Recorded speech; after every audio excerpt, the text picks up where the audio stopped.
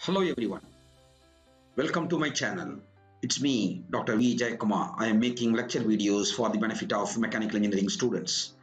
If this is your first time or not yet subscribed to the channel yet, please press the subscribe button and also the notification bell icon so that to get notified all my forthcoming brand new videos. Now let's get started with today's topic. In this video, we are going to discuss about kinematic pairs and their types. Initially, we will present different types of constrained motions, then definition of kinematic pair, finally classification of kinematic pairs with illustrations will be presented. In the flowchart of machine, we have already discussed about kinematic links and their types in our previous video. A joint of two links will form a kinematic pair. A kinematic pair should result into a completely or successfully constrained motion. So in this video, we will be talking about different types of constrained motions and different types of kinematic pairs. The three types of constrained motions in kinematic pairs are completely constrained motion, incompletely constrained motion, and successfully constrained motion. First, let us understand completely constrained motion. Consider the example shown here. Sliding rectangular bar moving in a rectangular hole. When the relative motion between two links is limited to a definite direction, then that motion is said to be a completely constrained motion. In this case, link 1 can only slide. Now consider another example. Circular shaft with a collar, which is the link 1, can only rotate inside the round hole. It cannot translate. That means it results into a definite direction. So this is also an example of a completely constrained motion.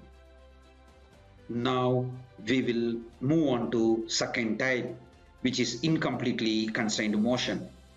Consider a circular shaft moving in a circular hole. In this case, the circular shaft will have two types of motion. The circular shaft can have a rotational motion as well as reciprocating, that is sliding motion. So when the relative motion between two links can take place in more than one direction, then the motion is called an incompletely constrained motion. Finally, we have a successfully constrained motion. In this type, the incompletely constrained motion is successfully converted into a completely constrained motion by means of some other external means. The incompletely constrained motion of a circular shaft in a circular hole can be successfully constrained to a pure rotational motion without sliding motion by providing a key way in the circular shaft. Let us see the meaning of a kinematic pair. A kinematic pair is a joint of two links that permits relative motion. Consider a cam and follower mechanism where cam is the link 1 and follower is the link 2. When these two links are connected in such a way that their relative motion is completely or successfully constrained, then those two links form a kinematic pair. We say cam follower mechanism should have a completely or successfully constrained motion. We mean that for a given rotation of a cam, the follower displacement must be constant, the same always. That should be the nature of a kinematic pair. Let us see few examples of kinematic pairs. Let us consider an IC engine. IC engine is a machine which employs a slider crank mechanism.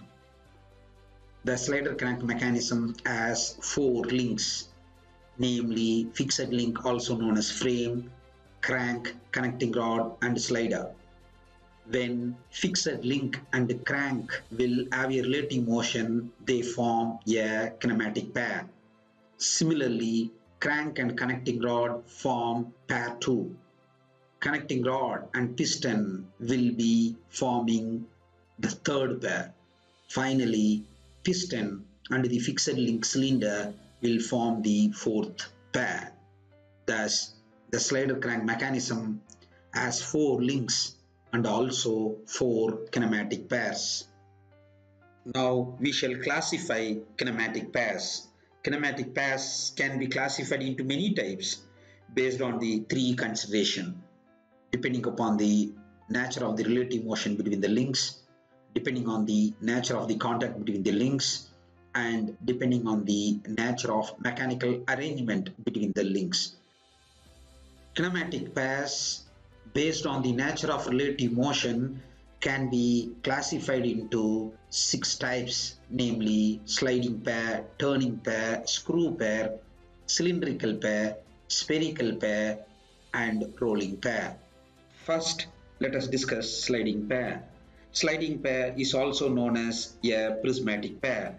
When 2 links, link 1 and 2, have a sliding motion relative to each other, it is known as sliding pair.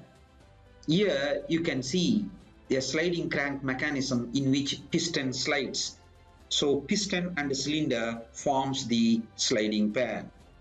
The second type is turning or revolute pair. In the diagram shown, the shaft with 2 collars rotates in a bearing, which forms a turning pair. As you could see in the planetary gear train, the shaft turns with respect to the gear, and hence they form a turning pair. The third type is screw or helical pair. In this screw pair, one link is constrained to have a combination of turning and sliding motion relative to the other pair. Even nut and bolt forms the screw pair. The fourth type is cylindrical pair. Cylindrical pair allows both translation and rotation motion. As you could see in the diagram, the links 1 and 2 form a cylindrical pair.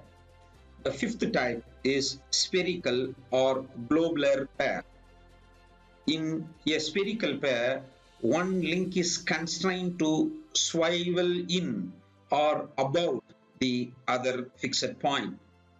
A ball and socket joint shown represent the spherical pair. Sixth type is rolling pair. When one link is free to roll over the other, it forms a rolling pair. A ball and roller bearing forms a rolling pair. Kinematic pairs can also be classified based on the nature of contact between the links as lower pair and higher pair.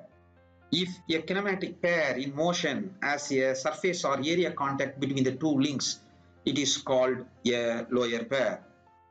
As you could see, piston has surface contact with the cylinder, nut has surface contact with the bolt, and the spherical contact has surface contact.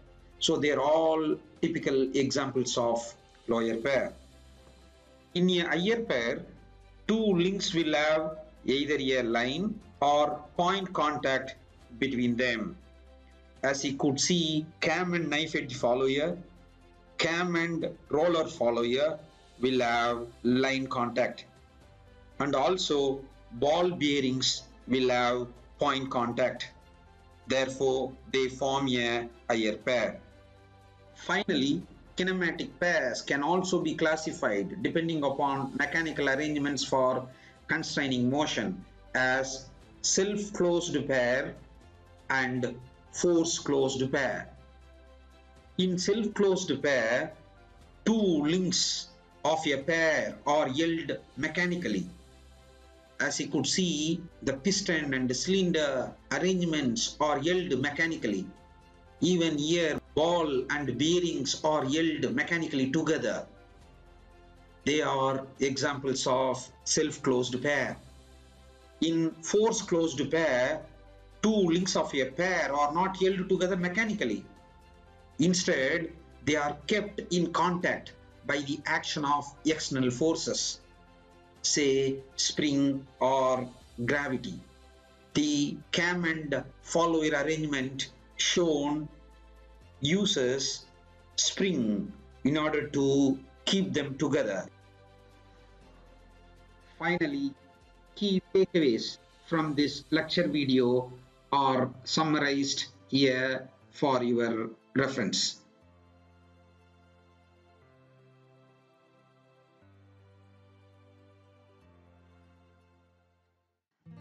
That's it.